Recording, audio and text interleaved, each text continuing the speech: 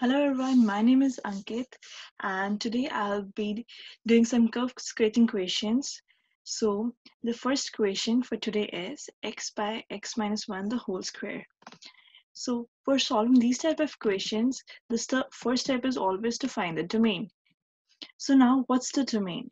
Domain is basically a set of all numbers which when plugged into the function makes the function defined. So if I plug in the value of x equals to 1 in this function, so I'll get an undefined function, right? So let's see how it will be. Okay, right. So now I'll be just solving the equation. So it will be like in place of x, I'm plugging the value of 1. So it's something like this. 1 by 1 minus 1 equals to 1 upon 0, which makes my function undefined. So therefore, I need to exclude x equals to 1. So therefore, x can't be 1. And I'm not including in this my domain. So my domain is minus infinity, comma 1 union 1 to infinity. Carefully note here, 1 is round bracket. Here also 1 is in round bracket. It means it's excluded. So domain is basically all set of all real numbers minus 1. Now my second step is to find the x and y intercept. For finding x and y intercept, the main thing is, firstly, for x-intercept, you have to place or you have to plug in the value y equals to 0 because at x-intercept, my y value is always 0. So you plug in the value of y equals to 0, okay? In this equation, in like in place of f of x, which basically give you the y value, so you will replace of f of x with 0 and you will solve for x. So when you solve for x, you got the value 0 comma 0. Okay, so now for finding the y-intercept, what you will do is you will do the same thing that you did for x-intercept. Here for y-intercept, you will replace x equals to 0 and you will find the value of y, right? So now what I'm doing is I'm just plugging the value of x equals to 0 in this equation and solving for y. So now when I solved this equation, I got 0 comma 0 now, which is my y-intercept. So now I have got my domain, my x and y intercept. So I can go to the third step, which is finding the asymptotes. So what are asymptotes? Asymptotes are basically the horizontal and the vertical lines, which are the lines where my function tends to infinity, or the lines which my function follows to tending to infinity. There are two kinds of asymptotes. First is the vertical asymptote, second one is the horizontal asymptote. If you see carefully over here, at x equals to 1, my function wasn't defined. So this means at x equals to 1, my function is tending to infinity, right? So therefore, x equals to 1 is my vertical asymptote.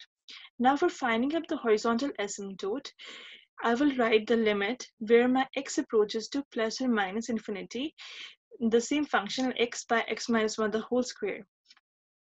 And the important thing here is and the important thing over here is that x by x square, like something by x square. So whatever number you plug in, let's say you put 5 by 6, or sorry, 5, so it will be 5 upon 5 minus 1 4, so it will be less than 0, obviously, right? So similarly, if we are plugging greater numbers tending to infinity, it will approach to 0. So therefore, my horizontal asymptote is y equals to 0. Okay, so now my step 4, which is finding the symmetry. You know what? Symmetry is very important concept when drawing the curve sketching questions, when drawing the curves on the sketches, or yeah. So therefore, we need to learn about symmetry as well. So there are two kind of functions. First is the even function and the second one is odd function. Even function is always symmetrical about y-axis and odd function is always symmetrical about origin. For even function, f of x equals to for even function, f of x equals to f of minus x. Whereas for odd function, f of x equals to minus of f of x. Now I will tell you like what it basically means with these two equations. Okay, so Firstly, I will just write it as like, okay, you know what? Firstly, I will just solve for f of minus x. What it means is basically, okay, so I will just plug in the value. I will just write it as for f of minus x. For this, I will replace my x with minus x. Okay, so I can write it as minus x by minus of x minus 1 the whole square. Okay, so this will be my value which I'll be getting when I plug in the value of minus x instead of x. Okay, so when I solve this equation, I will be getting minus x. I'll be getting minus x by x plus 1 the whole square. Actually, yeah, so it's square over here.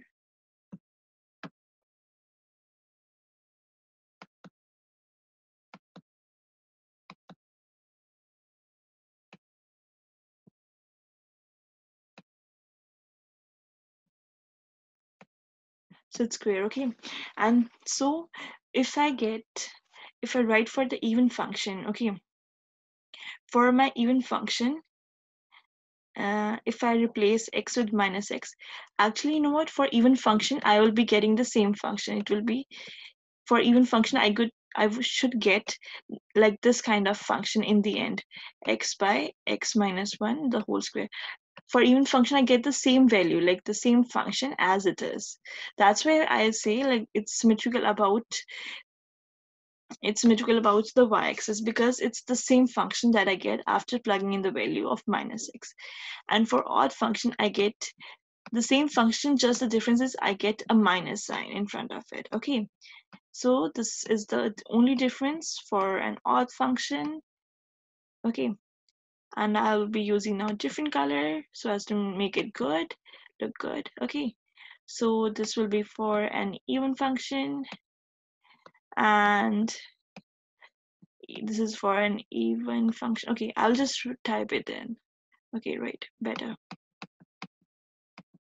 Yeah, I will just type it down, and yeah, so this is for my even function, and the other one is for my odd function. Okay, so now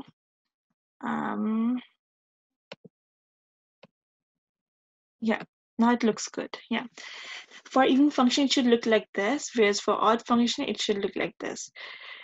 See, careful notice in front of the odd function it should have a negative sign, whereas for even function it should remain as it is. Okay, but the thing that I got is over here is minus x by x plus 1 the whole square. Okay, so it matches neither even nor odd function. So what I can conclude from this? So I can conclude from this is that this is neither even nor odd function. So it's not symmetrical about any x's, neither x, y, or origin. Okay, so I now move to the step number 5, which is critical point. So for finding up the critical point, what I do is that I will just do the first derivative. Okay, critical points are those points where my first derivative is 0. So that's why I'm doing first derivative over here. Okay, so this is my f of x, and these are the steps that I followed to do my f dash x, or the first derivative. This is the quotient rule that I used in this equation. Because this is a rational function, so that's why I have used the quotient rule over here. Okay, so after I got my first derivative, so I need to find the critical points. And as I told you before in this line, that critical points are the points where my first derivative is 0. So that's why I just wrote it over here f dash x equals to 0. From there, I got two values actually. This is for f dash x equals to 0 and undefined at x minus 1 equals to 0. This actually I wrote from the above, from here. It wasn't here, but I wrote because it wasn't in the domain. And one more important thing is that always to write whether the function is in domain or not. Like here I have written 1, which was not in domain. It's an important point because around that point my function can be increasing or decreasing. So therefore always write that point also, whether it's in domain or not. Okay, for finding whether it's increasing function in that side or decreasing function in that side. Okay, right. So after doing that, okay, so now I need to find whether my function is increasing function or decreasing function. Okay, so for finding that, what I need to do is I will just take a number. Let's say I will take from, let's say this is minus infinity to minus 1. So let's say I'm taking a number f of minus 2. Okay, so this number is f of minus 2. Okay, so I'm solving for f of minus 2 over here. Okay, and so I plug in the value in f dash x. Yeah, for finding whether it's an increasing function or decreasing function, you need to follow this rule. This one, f dash x is less than 0, so it's decreasing function, and if it's greater than 0, so it's an increasing function. Okay, so that's why I'm just doing the f dash x 0, f dash x over here. So that's why like I'm plugging in over here whether it's an increasing function or decreasing function. So I'll plug in the first derivative.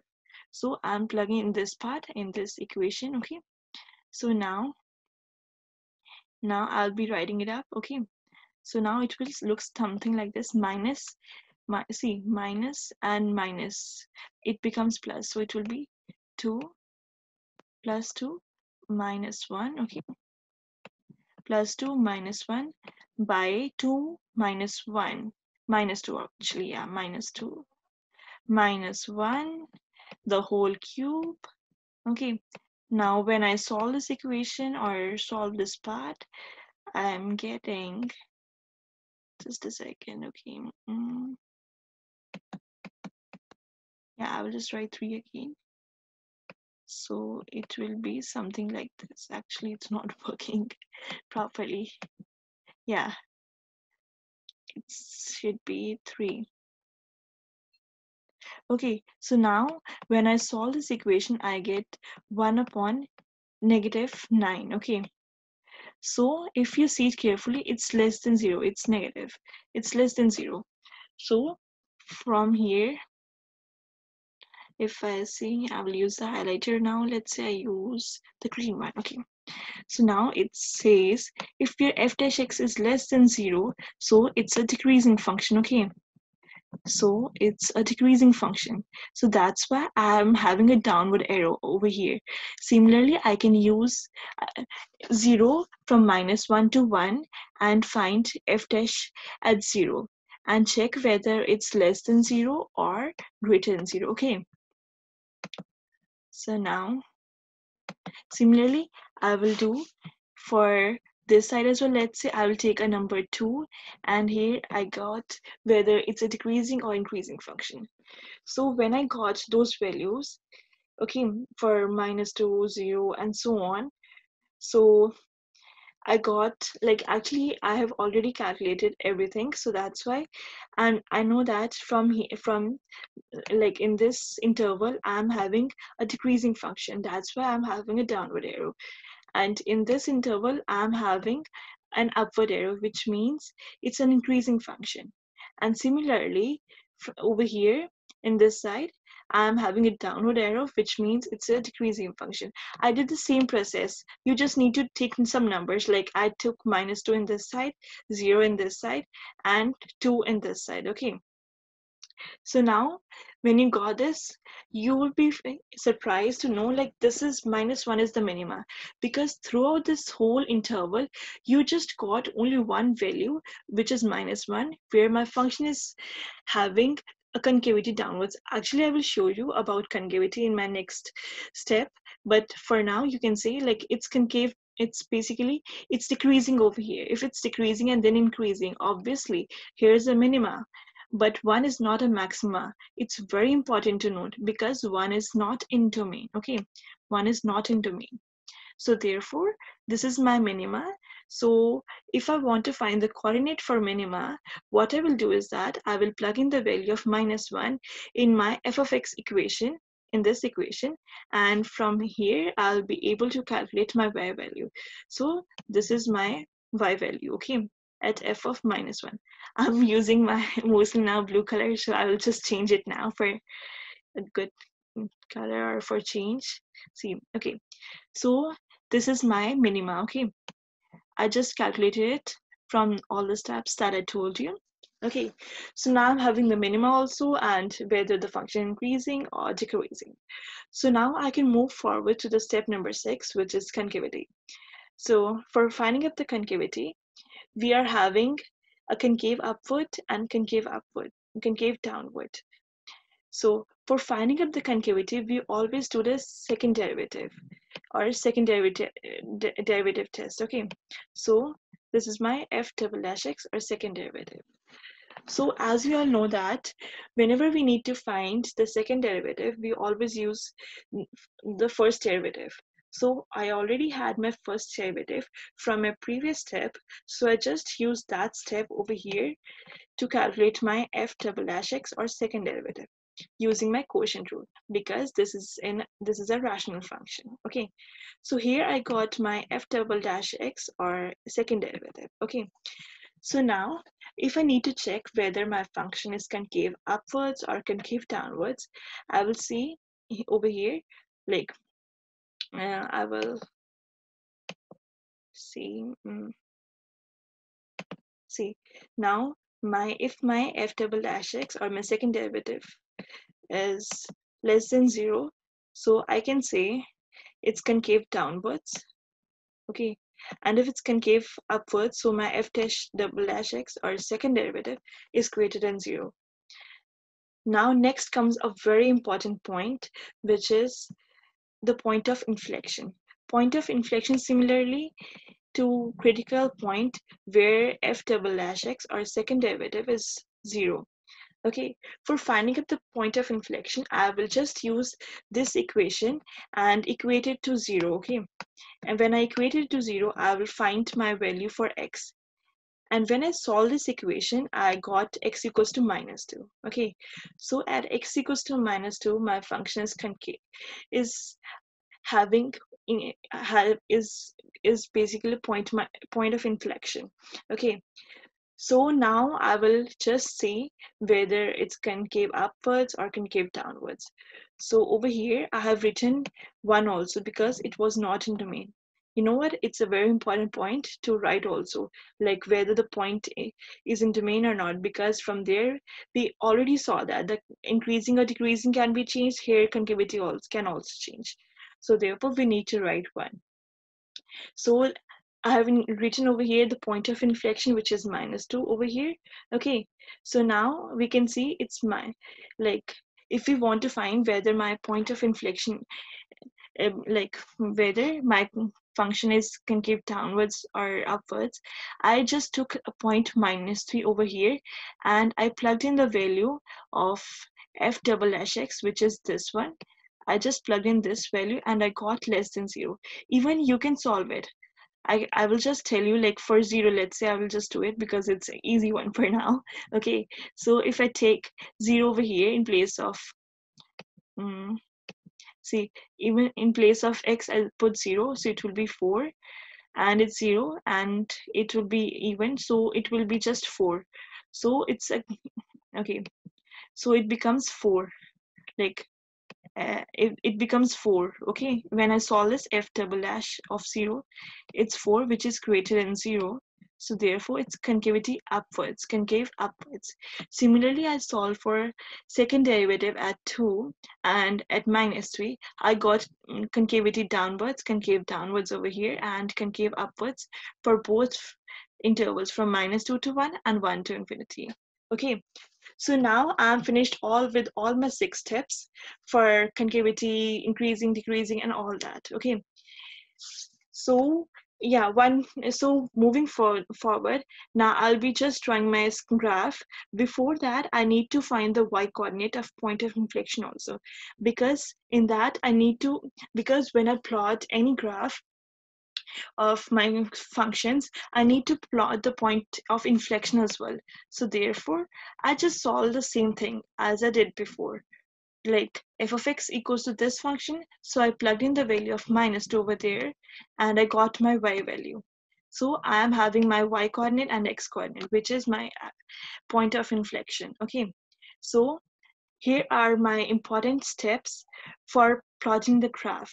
My x and y intercept, point of inflection, vertical asymptote, horizontal asymptotes, minima, and maxima, there is none actually. Okay, so now I'll be just drawing the graph now. Okay, so firstly, always like always draw what I say, the horizontal asymptotes and vertical asymptotes firstly, because it's very important, and you get get an idea whether my function is tending to infinity at which line, basically. Like if I say my mm, my horizontal asymptote is y equals to 0. So firstly, I will plot this up. Okay, so it will be something like this. Actually, it will be along this axis only, so it will be like in this side. Yeah, actually just overlapped with x-axis. Okay, and now I can use actually a different color, not black one. I can use, let's say, a red one. Okay, and I can use a straight line. Okay, so now it said it was my vertical asymptote is x equals to 1. So x equals to 1, let's say it should be somewhere here. Let's say it's over here. Actually, just a second. So it should be x equals to 1. Let's say it's over here. So I'm just plotting it up over here now. Okay, so um, this is my vertical asymptote. Actually, it will tend to infinity. I've not drawn over here properly, but it will tend to infinity. Okay, so now my next thing is my intercepts. Firstly, you can see my x and y intercept are the same, so I'm just drawing a small dot. I can make it a bigger one actually. Yeah, I can just draw. I think I can do it this instead. I'll just draw it over here. Yeah, like my 0 at 0 comma 0, my intercept is here. Okay, so my next point is, if you see carefully, is -2 comma -2/9. Okay, so now I will just plot it over here. It will be something like this. Actually, it will be somewhere here. Okay, so now I will be using my increasing and decreasing line and my concave upwards and concave downwards. See, if you carefully notice over here, from minus infinity to -1, it's a decreasing function. And over here, it's having a concave downwards. So basically, if I say how my graph will look like, it will be, actually it was till -1, right? If I see carefully, mm, from -1, yeah, till -1, it's decreasing function. At point of inflection, it's okay. Yeah, so you know what, actually my concave downwards is till -2, so I will draw my graph of -2, like my concavity downwards till -2, and then I will change my concavity to upwards, or just a little bit upwards. Yeah, just see over here, it will be something like this. Actually, not a straight line properly. Okay,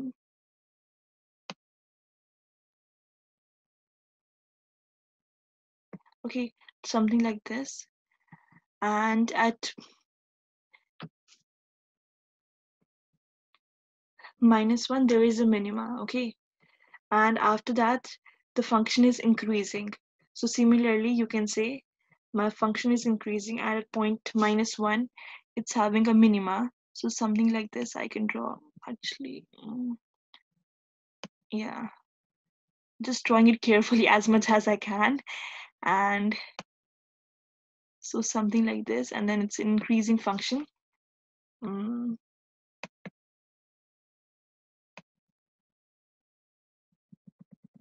it will move straight from here,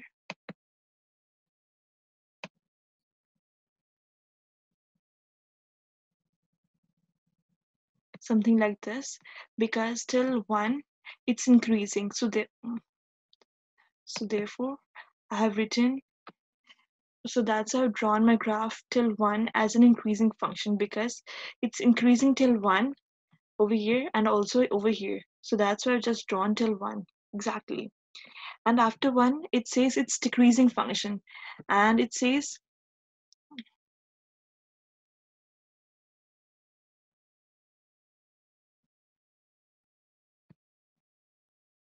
it's a decreasing function. Okay, so, and it's concave upwards, so I will be just using this side. Okay, just see it carefully over here.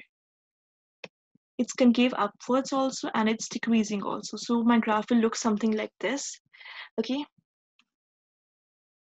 so now, like, my graph is ready,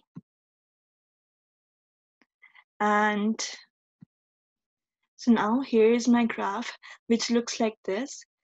So these were the all steps that I've followed for making up the curve. So I hope you all like it.